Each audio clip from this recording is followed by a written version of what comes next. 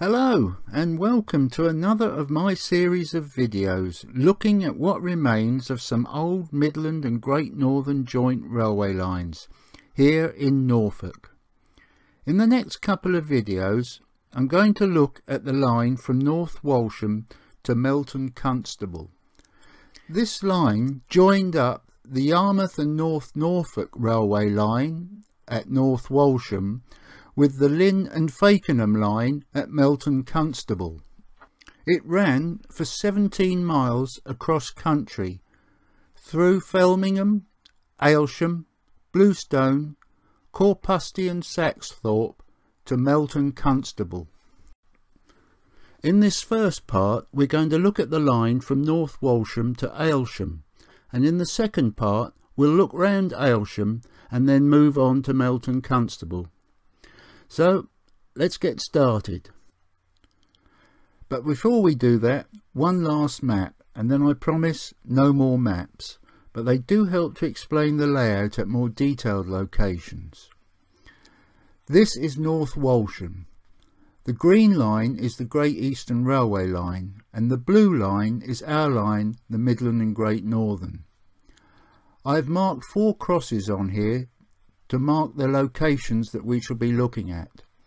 The bottom cross is the site of North Walsham Town Station, followed by the second cross, which is where our line passes over the Norwich Road, after which comes a third cross which marks the junction where the line to Mundersley continues northwards and our line diverges to the west, after which it passes under the Great Eastern Railway line marked by the 4th cross. Our line then continues round to the west. Okay, let's finally go down and start having a look round. So this is the site of North Walsham Town Station, approximately 24.5 miles from Yarmouth Beach. This was a busy station with a passing loop, 2 platforms, signal box, footbridge and a goods yard. We're looking towards Great Yarmouth, and the line from there is now the A149 road that you see here.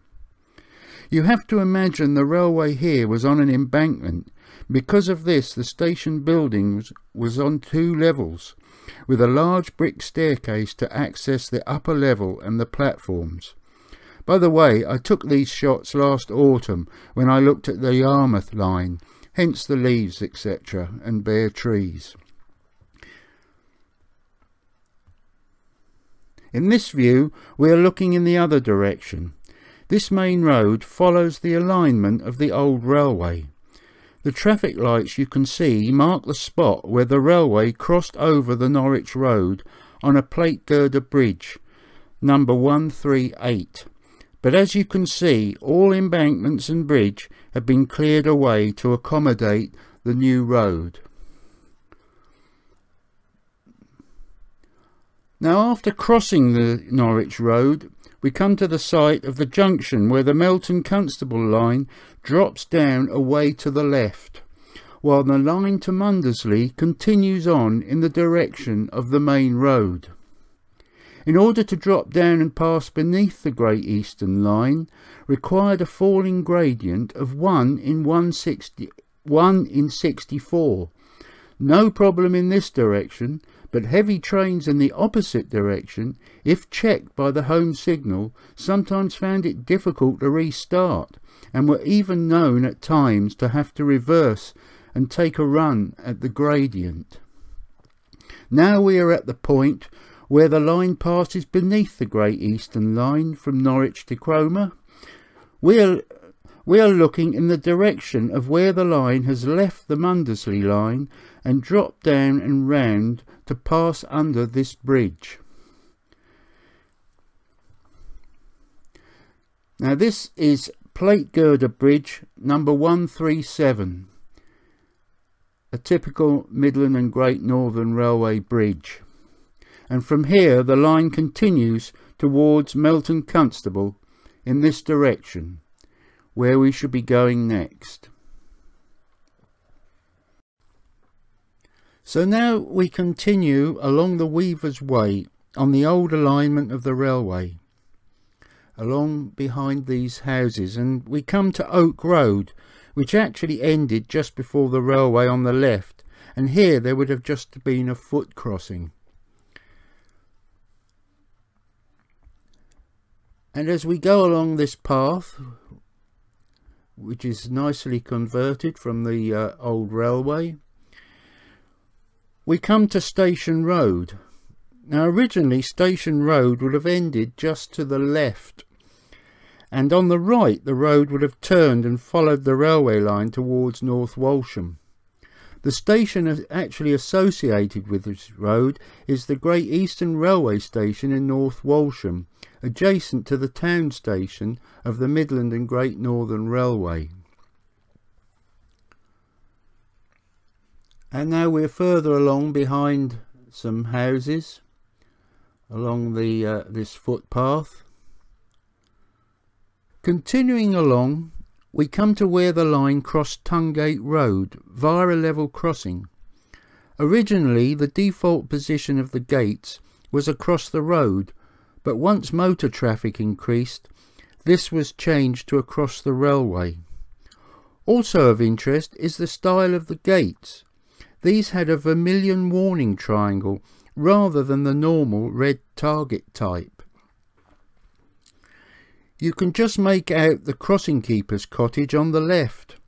This is built in the typical Wilkinson and Jarvis style and was obviously number 28, as the owner has very kindly put this plaque on the wall.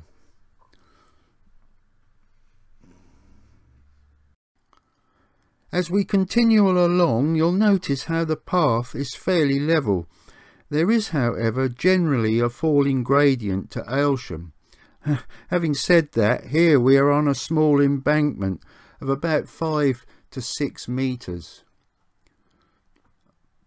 But that's probably as high as the embankments are along here, this bit anyway. Now originally fence posts along the line were wooden, but the cost and limited availability saw Marriott style concrete posts such as here used from about 1908 onwards. And moving a bit further along, we now approach bridge number 136, a roll joist type underbridge. This is across Felmingham Road. This is a typical Midland and Great Northern Railway bridge, solidly built out of a blue type engineering brick, still in good shape after over 120 years. Right, so let's get back up onto the old line and we'll carry along towards Felmingham. So now we're back up on the old railway, albeit several weeks later. In order to keep the gradients to a minimum, we are entering an area of quite substantial earthworks. We've just come from being on an embankment and now we're entering a cutting. Even so, there were still several sections of 1 in 100. And as we walk along this path called the Weaver's Way, some recent strong winds have certainly left their mark here. I've heard of leaves on the line, but this is ridiculous. Funny to think that this was probably just a sapling when the railway was running. More storm damage and a fine line up of concrete fence posts.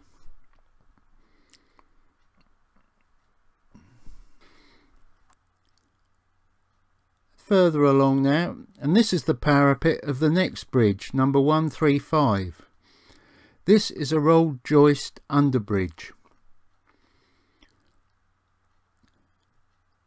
And as you can see, we're on a substantial embankment. I couldn't get down there, but you can see the curved wing walls on one side. The other side, unfortunately, is covered with foliage, but can assure you there is one there somewhere. And we'll have a look at the other side with straight wing walls. I mean, this is only a farm track going underneath, but it still is quite a large structure nevertheless.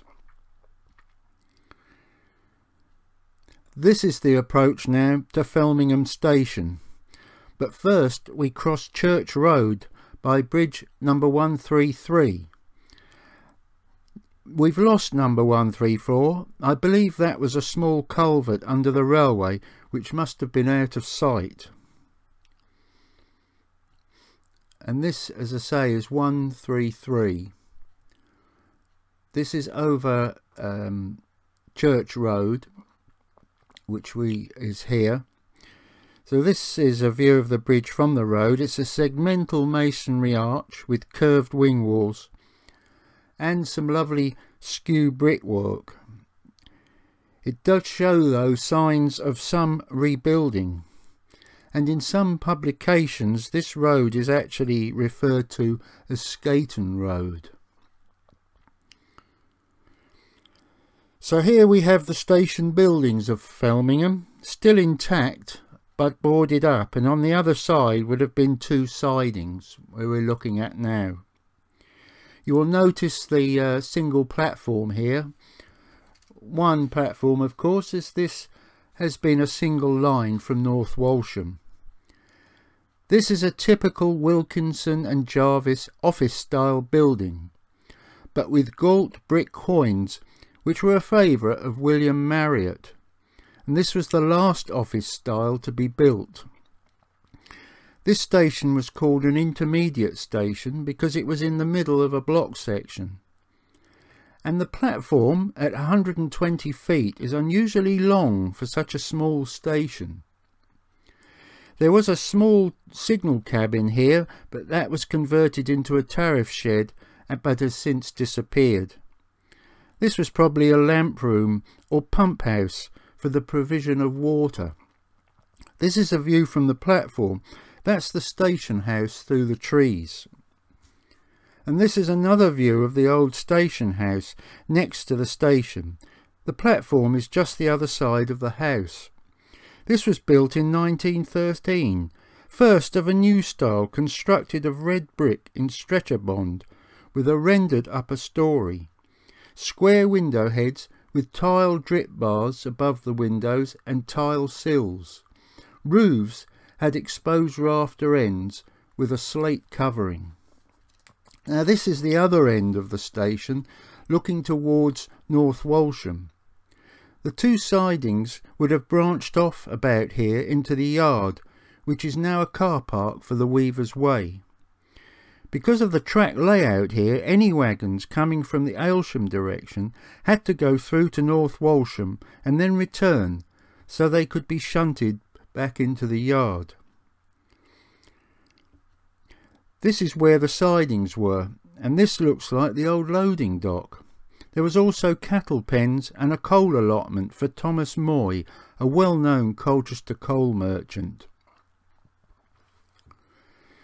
These old crossing gates are of interest. I don't think they're original M&GN design, but might have been made more recently as some sort of a replica. Moving on from Felmingham now. Interesting that we have just come off an embankment over the road and now we're in a cutting. And these steps give some idea of the size of the cutting. Now, this shot also gives an idea of how straight this section of the alignment is. And we're now on this wide embankment. This just shows that there were some pretty hefty earthworks along part of this railway as we head further west, a bit further along here. And now we are approaching the crossing of Stowheath Road via a level crossing number 27 with a typical brick gatehouse. In some publications and maps, the name of this crossing is shown as the Highway or Banningham. This building on the other side of the road probably needs no explanation, judging by the hole in the back wall. and further along again. And this is an unusual fence strain post. I've only ever seen either metal or wooden, never a combination like this. And here we're coming up to bridge number 132, a joist in concrete type, carrying the line over King's Beck. Quite a big structure, rebuilt in 1912. Large abutments and a large central pier. King's Beck seems to be one of many stretches of water called becks that link up to form a waterway from Rowton further north to the River Bure in the south near Buxton, a distance of around 13 miles. A beck, by the way, is another word for a stream. And here is a stream being carried under the railway via a small culvert. Okay, back up on the old alignment, and dare I say it, a bit further along. Some very mature trees have been grown up in the 60 years since this line was closed, or just over 60 years actually. Now this fascinates me. There's a post at an angle up on the bank there, and the other boundary on the other side is quite a distance across. It seems a very wide area just for a single track of railway. There's the other post right up on the embankment there. There were no sidings, there was no passing loops, this was just a plain single track. That just seems very wide. Now this possibly could be an old gradient board post, I'm not sure about that. Now this is bridge number 131. This is an elliptical masonry type, and this was refaced in 1912 because in 1912 during the summer a serious storm caused disastrous flooding in East Anglia. Several bridges were damaged, even leaving one train marooned at Aylsham. So I suspect that could be the reason for the refacing. I mean the storm, not the marooned train. You can see some metal brackets up on the brickwork there which would have supported the telegraph wires. Now let's go up top and have a look. Now this is Tuttingdon Road over the railway. You can see we're quite a way up here, and that's looking back towards North Walsham, and this is looking towards Aylsham, the way we will be going. And back on the path again this avenue of very mature trees. Now hopefully this is a badger set or a foxhole, because if it isn't, there's a pretty large rabbit about somewhere.